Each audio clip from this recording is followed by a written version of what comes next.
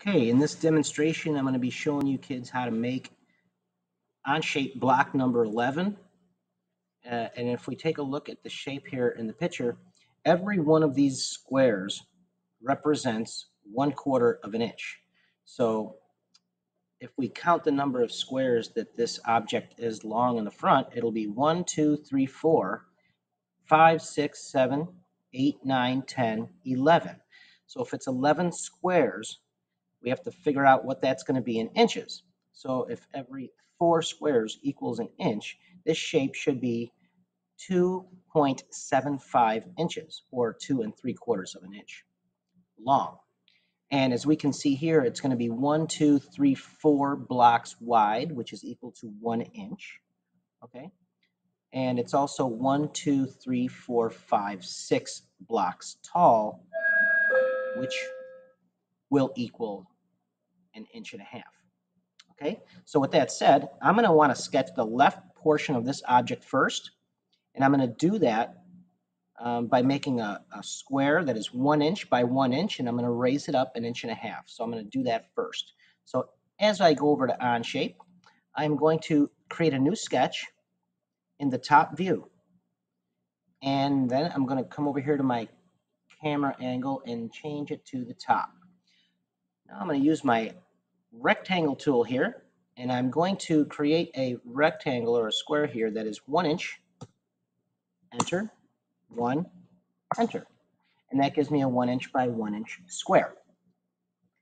Now I'm going to change my camera angle to isometric so that I can extrude this surface up at a distance of, we said it was 6 squares, so that's 1.5 inches. Hit enter and select the green check mark. So what I've done now is I've created this left portion of the shape, which you can see here needs some work. It's going to need an arc that goes around the top, and it needs a hole. So if each square here is 1/4 of an inch, the diameter of this hole would equal 1/2 of an inch. Okay? So let's go over here, and I'm going to start a new sketch on this surface right here. Okay? Which is the front.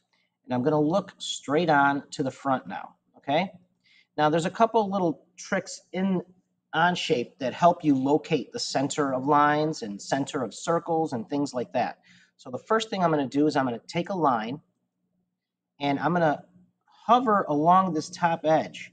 And you'll notice that a little square shows up whenever I reach the midpoint of that line.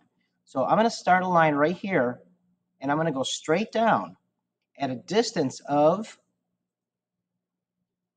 2 squares, which is 1/2 inch. So I'm going to type in 0.5, enter. I'm going to use the escape key to get off my tools. And I'm just going to get rid of that line with my snip tool. Okay, so the bottom of this line is now the center point of my circle.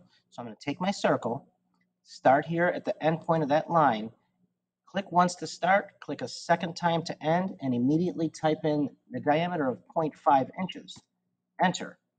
Okay, so there is my circle that will become the hole in that left portion of the shape.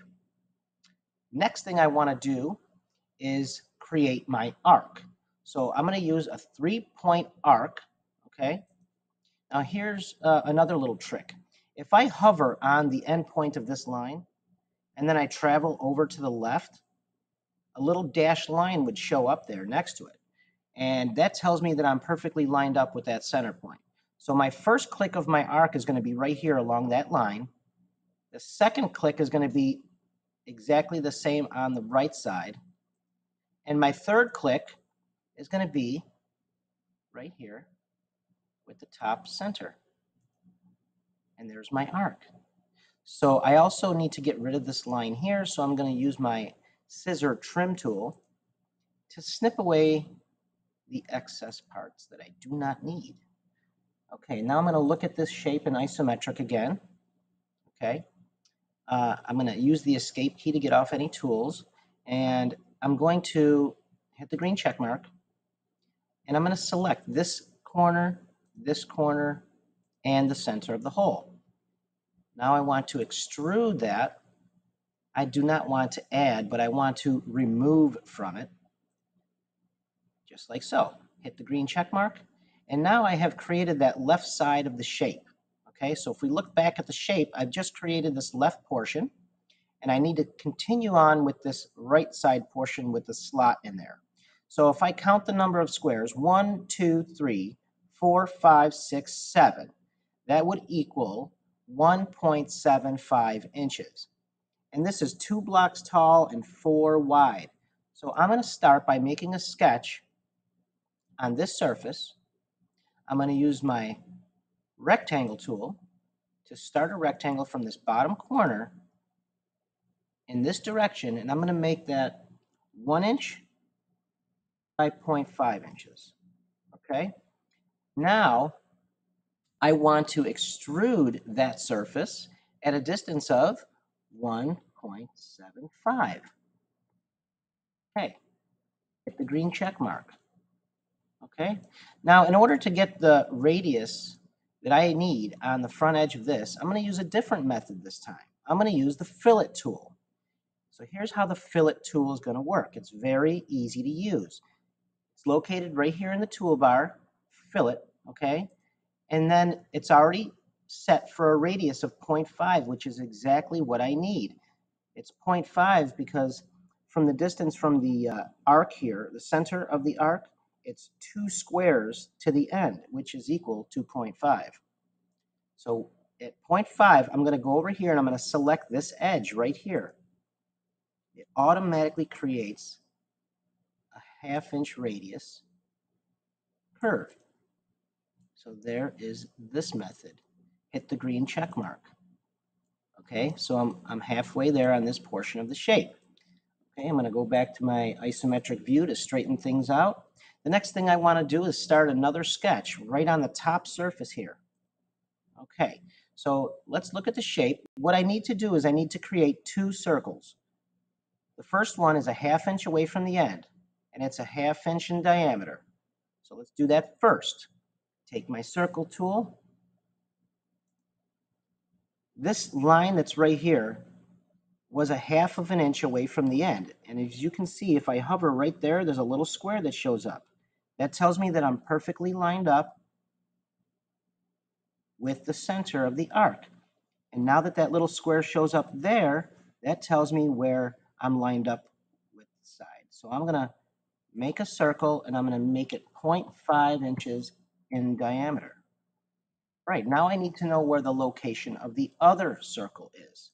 So if I look at the center of this circle compared to the center of the other circle, it is 1, 2, 3 squares, which is equal to 0.75 inches.